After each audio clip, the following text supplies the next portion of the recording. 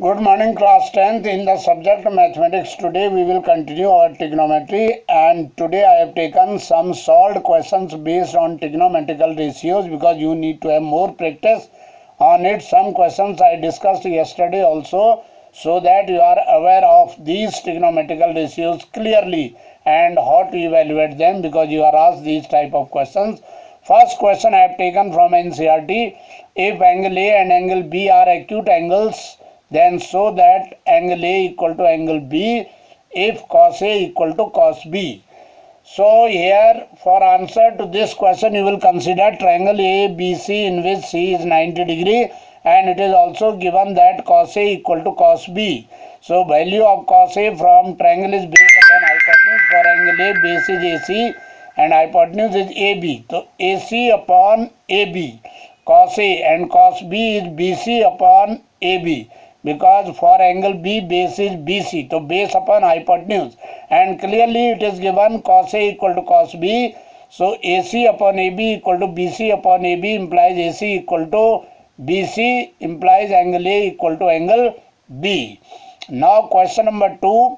If 3 cot theta equal to 4, check whether 1 minus tan square A upon 1 plus tan square A is cos square A minus sin square A or not. So here first you will again construct a triangle ABC as I have shown.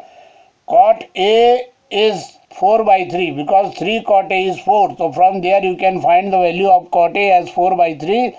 Then getting AC using Pythagoras theorem, it is 5, as you can see clearly in the video. BC square plus AB square equal to AC square, and all three sides of triangle are known. Now we can find any ratio. So left hand side 1 minus tan square A upon 1 plus tan square A, that is your left hand side, is 1 minus 3 by 4 whole square upon 1 plus 3 by 4 whole square. Putting the value of tan A from the figure, it is perpendicular upon base, that is 3 upon 4 whole square, and clearly you can see after simplification it is 7 by 25.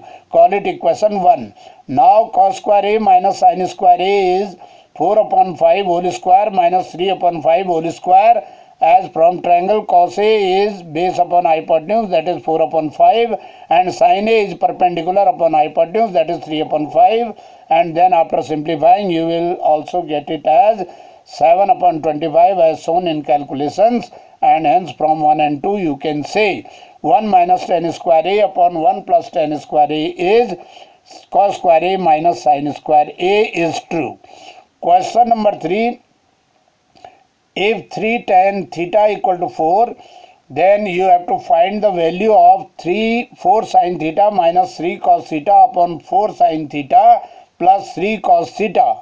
Question number 4 is if tan theta equal to m upon n, so that m sin theta minus n cos theta upon m sin theta plus n cos theta equal to m square minus n square upon m square plus n square. Question number 5. If sec A equal to 5 upon 4, prove that cos square A is 1 minus sin square A. And question number 6 is if cosec theta is 17 upon 8, you have to find all other trigonometrical ratios.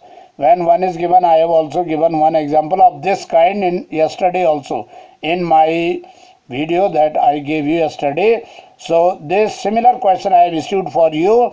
So question number 3, 4, 5 and 6 you will do yourself.